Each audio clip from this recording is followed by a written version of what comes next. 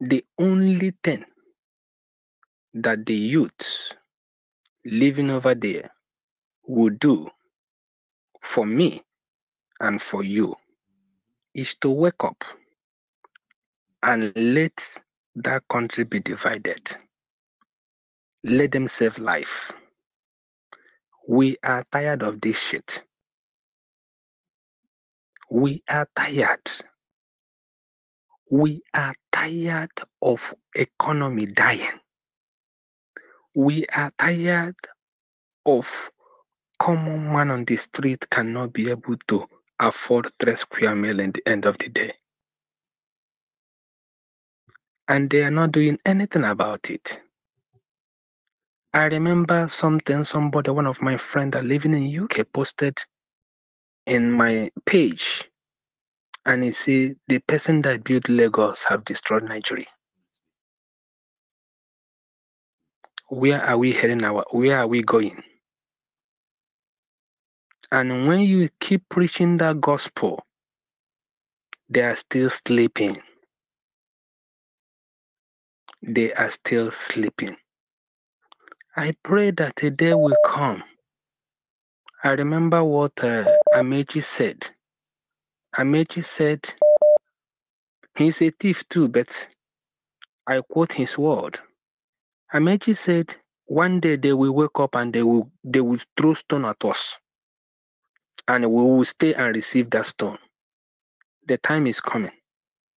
He also told them, don't back up. He said, everybody who is still doing protests, carrying phone, those are not the poor Nigerians.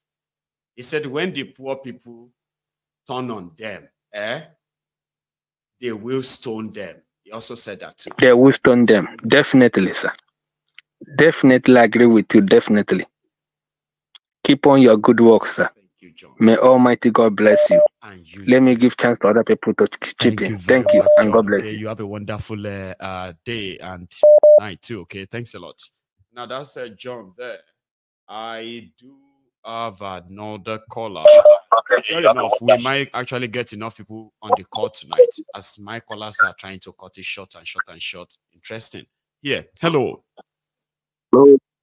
Hello, sir. Hello, Mayegu OG. Baba. How are you doing, Baba? Brother me. I'm very fine, my brother. My name is Daniel Shukudalo Ezike.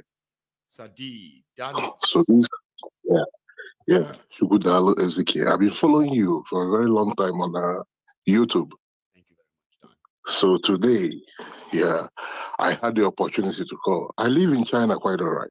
I see. So you could get this in China. I thought China is so what's that called? Like censored, where they say some of these yes.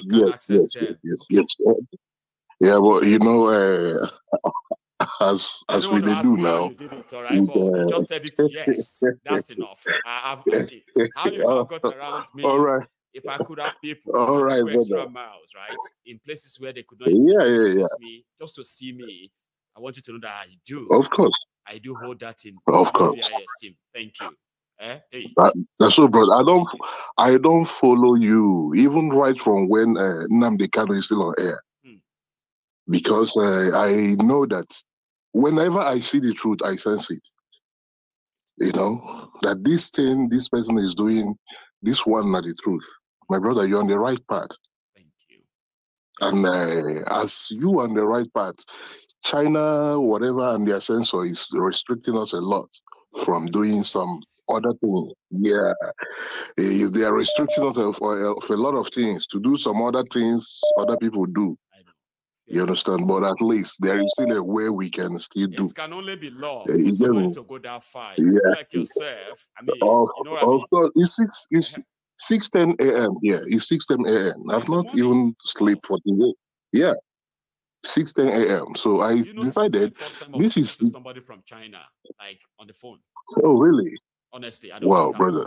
I've spoken to people from Singapore. I've spoken to people from kind of like most of these Asian parts as well, Asian countries, but never from China. And I it's my first time calling in China, Baba, honestly.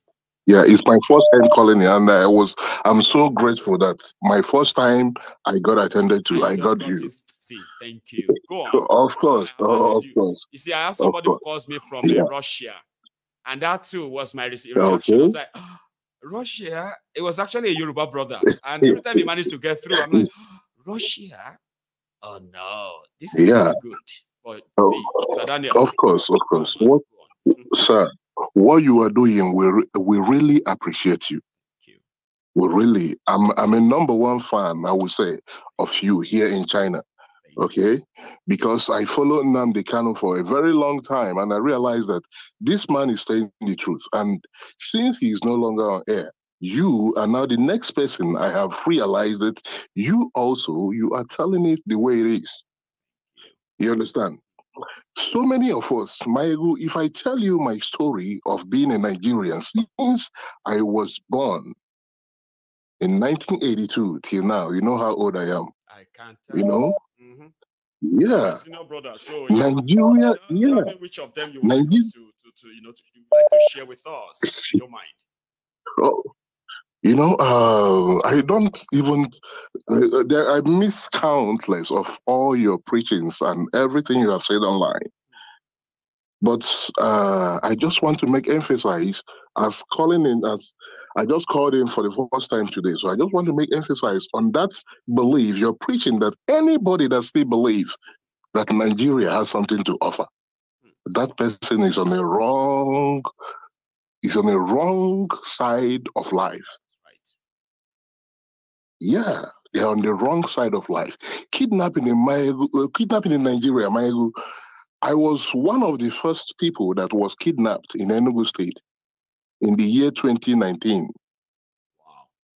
I came back. Yes, I came back from Malaysia to prepare for my documents to go to China. And I was kidnapped in Enugu together with my friend. Yeah, wow. In Enugu State. So I'm asking, together with my friend. Like you were kidnapped, all right? And yes, this was in Enugu, like you said. Of course. Yes. Sorry, I'll let you finish, please. Tell us whichever one you are free enough to share with us. I'm sure you get.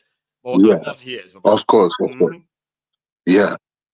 So this kidnapping was not done by anyone else. It was done by the Fulani militia. They told us this point blank, that if you like, bring in the police in this local government. If you like, bring in the army. We must be kidnapping people. And we paid a ransom of 5 million in 2019. You understand what I'm telling you? So now, I am in China.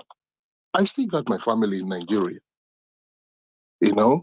Because you have them there, your loved ones, and that, and nobody wants to wake up tomorrow morning with the news that they don't kidnap Papa. We say, oh my God. Of course, and I'm a father. So this kind of massive kidnapping and all this, they go to school.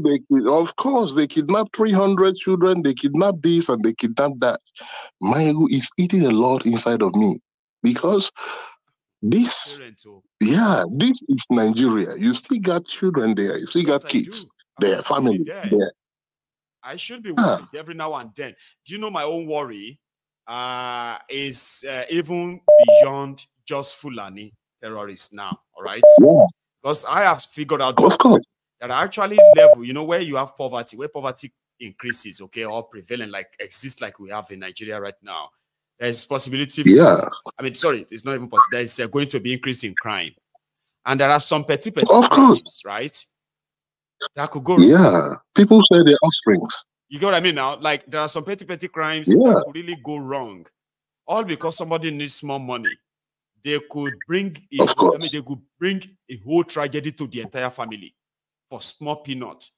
That's sometimes you ask yourself, if they ask me, I will give them the money. Or why did they do this to me? Why this or that?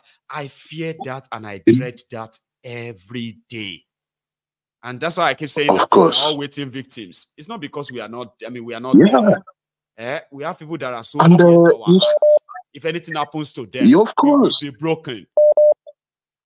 And most of these people that are so dear to our heart has made themselves comfortable inside that place to an extent that even if you are trying to let them know what is wrong with the system, they will tell you that we just have to pray. Michael, this is the truth. The saddest one. Even somebody you send, somebody that called you on the phone today and tell you, I cannot feed my children. I don't even have 1,000 with me. Can you please do something?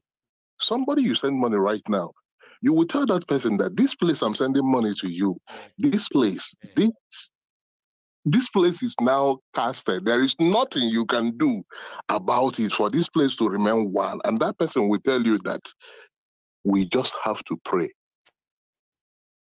Why are we going to pray? We are praying without act.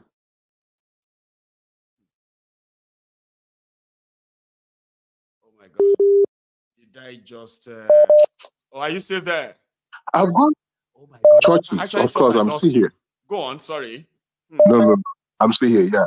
So I've gone to so many places in Nigeria. I've seen things. I've grown a business in Nigeria, and that business, I lost it in Nigeria. I grown another. I'll still do what? I lost it because of one policy or the other. Okay, right now, during the regime of Boko Haram, you understand? Yep. Of course, during the regime of Boko Haram, there are some people that possess in their business. As an Igbo man that I am, we are more into business than everything. Yeah, there are some people that owns, what you want in your business is $10,000.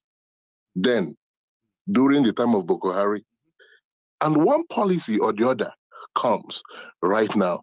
That person that worth $10,000 today don't even worth $5,000 anymore. Oh, they will be lucky to worth 5,000. You are right. Except you won't because survived that period because they had people that actually bailed them out. Of course. There are many of us in this world that build our brothers, our friends, our other people to save their businesses during that time of Boko Haram, like you said there. But many people that didn't have anywhere. See, those who even entered the debt, looking for money to run their business, the debt, the actual capital, they lost everything. So anybody who didn't have somebody somewhere who was giving them or channeling some money to support their businesses, I don't think somebody with $10,000 back then is legitimately owning about 5,000 today from the same business. I don't think so. Of course. Okay, just take for example right now. Destroyed everybody. Yeah. You know, say $1 million. Sorry, 1 million. 1 million naira.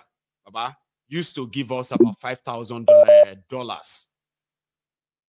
Of course. So when we used at exchange rate of 160 businessman, so or 1, of course. During the time of Goodluck Jonathan, that is Goodluck Jonathan, that is the worst. That they tag him the worst president that Nigeria has ever produced. You understand? Everybody came out. This man must go. This man must go. But during the time of that man, there are Nigerians that survive more than the Iron Man that came in. When they tell you that somebody is weak, I think the next thing, of course, when they tell you that they project a man to be weak, is a weakling. I think what the people go to next is a strong man, is it not? And now, in 2015, we all went for a strong man because I will say we all, though I told people then that this man is coming here to do nothing. But I will say we all because we all bear that same flag. You understand? So we tell them that this man, he's not coming in to do anything. The man you call a weakling may end up being better than this man. And at the end of the day, it becomes the truth. And now, people were looking for Iron Man. I mean, like you said, a strong man don't turn to Iron Man now. People say, a lot of people, Hunger don't bend them. Shege has bent some. Now Shenge Bansa is back. The Iron Man they crave for, Iron Man they crave for, that is coming to save them, now become what? The Iron Bender that bend everybody. Of course. Shege don't bend everybody. And now Shege again, bend everybody to another shape. People are now walking. They say, why are you walking like this? I know.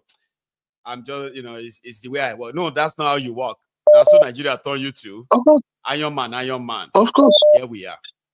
You know, before, during the time, there was, I think, I would say 10 years ago, if you ask people from the eastern Nigeria, they will tell you that food are being sold cheap, that everything, things are cheap You know. in the northern Nigeria and the western Nigeria.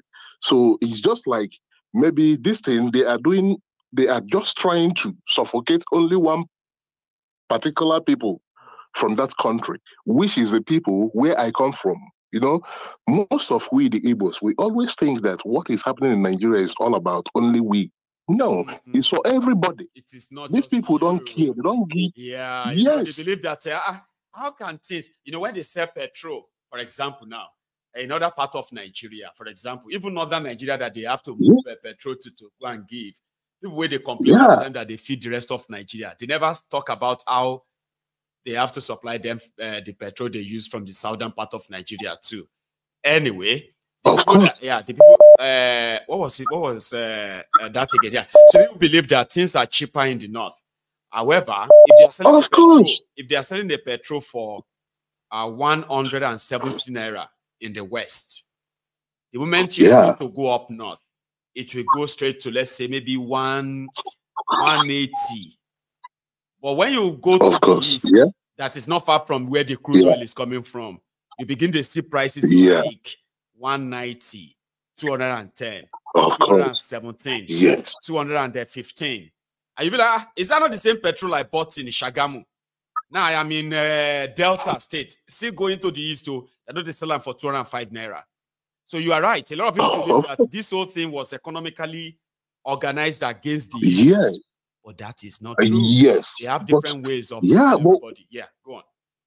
When you really understand the system so well, you will see that these men, you know, it's just like the Nigerian leaders right now, they are all out of how do I put it?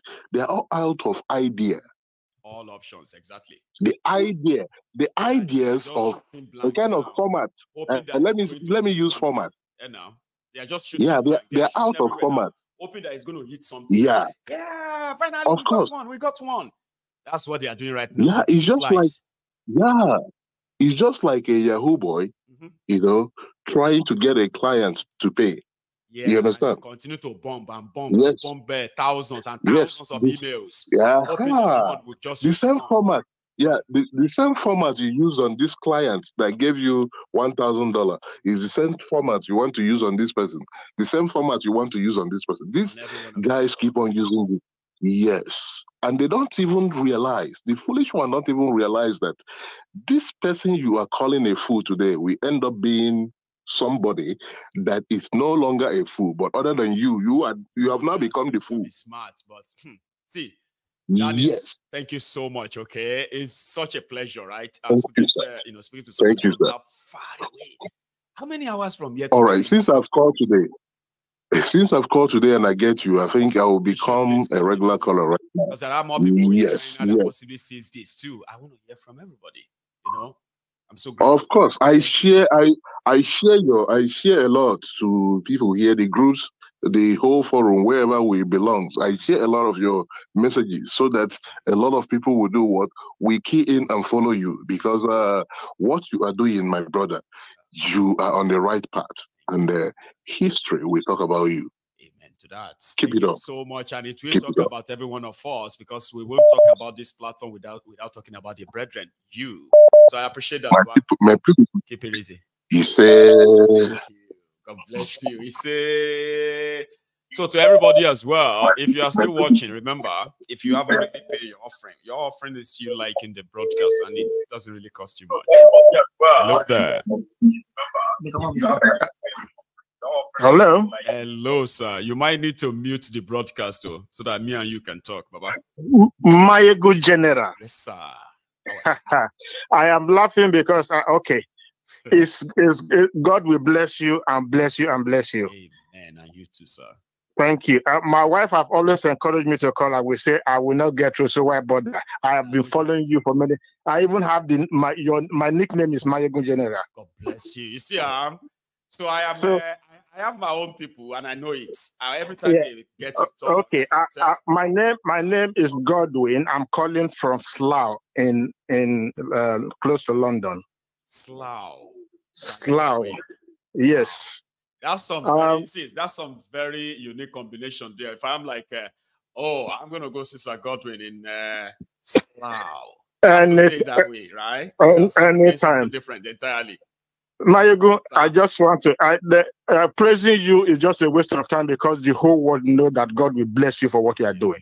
Amen. Thank you. So, and I want to just seize the opportunity. I just said, let me try. It's my wife who just said, try. You may not know. You need to listen to her more. I promise you. If she says something right, you need to listen to her more. Yes, I will do from today. Please do. Just briefly. I did not prepare for Allah to just say because I was not preparing to call. But what I just want to say, if anybody in Nigeria today tell you that he doesn't know what the problem of Nigeria is, that he doesn't know that Nigeria is not a nation, that he doesn't know that what people are doing, they are doing it deliberately for their pocket and not for the people, then he's the one who doesn't know what he's saying. Or is denying. Because we have exactly that is self-denial. You know what I mean, sir? Because there are people who are doing all of this intentionally. They know what they are doing. Okay?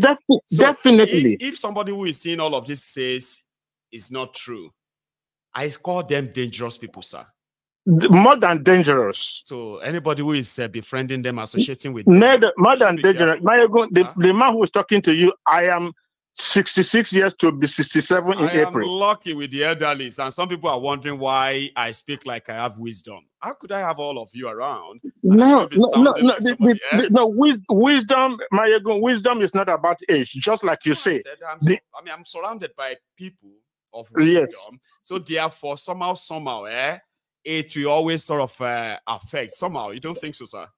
Thank you. That is the truth, because I normally enjoy where you say that even the old grow. I mean, even the foolish grow old.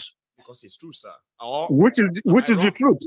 No, not at all. Which is the truth? Because if somebody who is foolish when he's younger, they say, "Oh, he will still, of course, he will still remain foolish." Then he come turn 40 or turn 50, even 70, yes. And you come here and you can say, why did that man sounded like that? Like somebody who is just, shut up, it's Agbalagba. And so, foolish people know they grow old, do we pray for foolish people to die young? No, not even if you pray for them. Like you say, wishes are not what is going to happen. We Nigerians, we are all Nigerian wherever we go. Just like you say, that Nigeria will happen to you wherever you are. Mm-hmm. Yeah. Wherever you are. I have been out of Nigeria since 1998.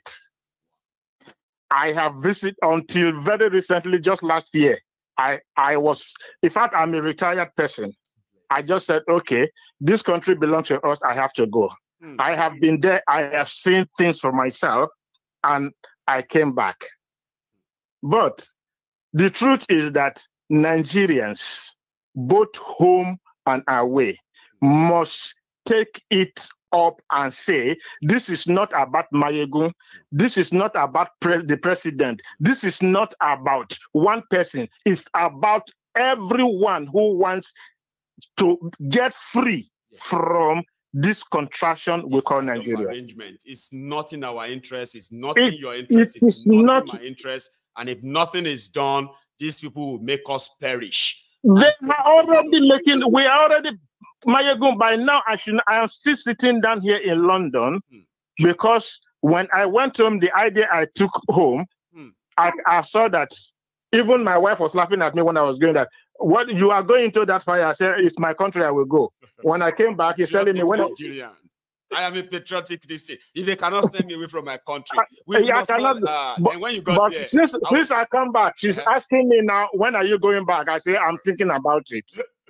Because you have to. And there is something there, sir, right, that we must continue to remind our people. Usually people will say, well, you have escaped, Jare. You should be thanking your God. Now, all of us that are here, we are the ones that, but what you don't know is that, sir, you left in 1998. I bet I do not really have to know why you left, okay? But you did leave, right? But there's something I can bet. Yes. You had a plan as well that whatever you are pursuing or whatever was the reason why you are leaving Nigeria in 1998, once you kind of finish them and I am going back home. But do they know now that people like yourself at your age, yes, you would yes. have completed your country home, possibly set up a small business or even big business that you can easily say, I am now shuttling between London and Nigeria because I am going to be returning there in 5 years or in 3 years. Now, people who used to plan like that, sir, they are now, Baba, they are now adding years to their days they will return home. God has given you a mandate, and no one will take it from you. Amen. No one, because all the prayers of those who can speak, who has got, I'm a first-time caller. Anyhow, just like I told you, I never want to call because I just believe it's not going to be possible. But we are just in bed. My wife challenged me. Why not try? If you don't try, you won't go through. Exactly. You know, that's what they say in this place now. If you don't ask, you don't get. If you don't ask, you won't get. There's no harm in asking. If you don't ask, you don't get. To listen to us, I'll say it for the opt-in time. I will continue to do, and I promise I'm going to be trying right from now. Every day can be shared. Sometimes, you know what, we men are right. Sometimes we are like that boss. Okay, the reason why it's good to listen to her is this: if anything goes wrong, right, you can share the blame. She will take half, you take half, and each of you can walk it out later and say, you know, it won't be like, I told you, say you told me I didn't listen. But anyway, sir. Go on.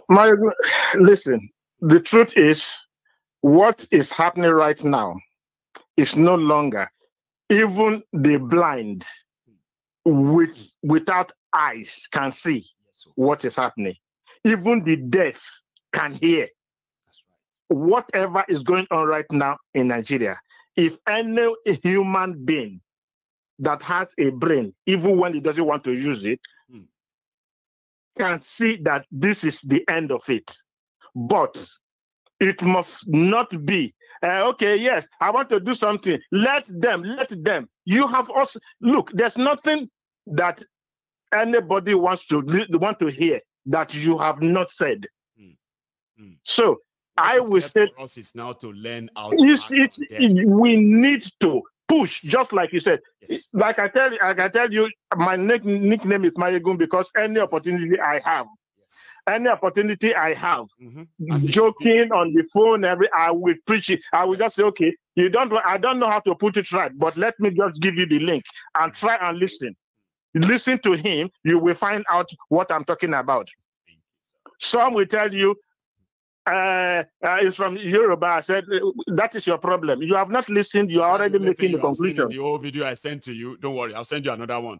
So when you send him another one, I will say, oh, it's this or that. I say, okay, is that? I don't even send video. I send the link. You go and listen to this man first before then you can convince me later that it's wrong. Yes.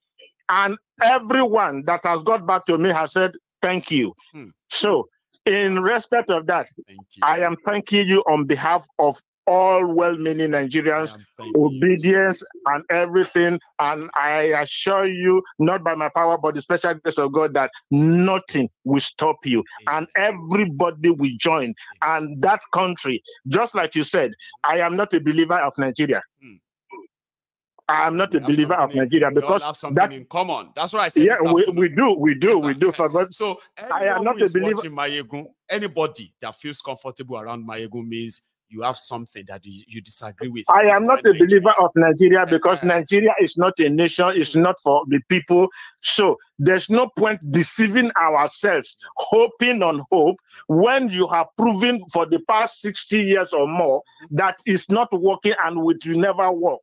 Then you still come to, oh, well, let us try. And why are you trying what you have proved that is not working? Sir, you are older than Nigeria by your age, right? Yes. Which means that how can somebody now say God created Nigeria? No, God did not create any Nigeria. No, God did not create Nigeria.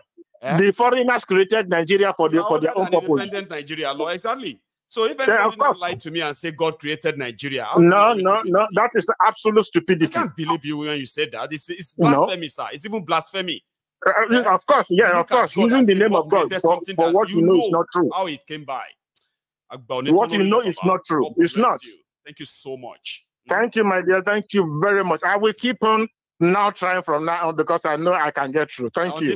On this one, yes. I pray. I mean, I always wish that my wife say a word to Mayegun so that you know I'm not lying.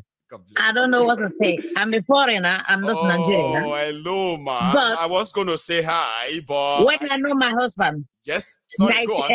1986. Right. When we start in Spain, the one when they told me, say, I can't find my money. I don't call marriage. So it was boyfriend and girlfriend. And today we are together. Almost 40 years coming now. And you are from where originally? There's no way to go back. I'm still going. I encourage everybody, please do something for Nigeria. They have to. Thank you, Mayego. Thank you, ma'am. Thank you so much. Okay, and thanks for making him do this as well. All right, you have done something tonight, and you've introduced me to one of my best friends. Okay, I was going to ask, where are you originally from? But I am an Urobo man from Delta State. You are a Urobo man from Delta. God bless you, sir. Okay, and you have a wonderful evening. All right, and you too, and say me well to the missus again. Tell her always I will. I love that. I love when couples are very comfortable to. Some of you don't understand this, though. You need to be at home where couples sit together and watch the same program.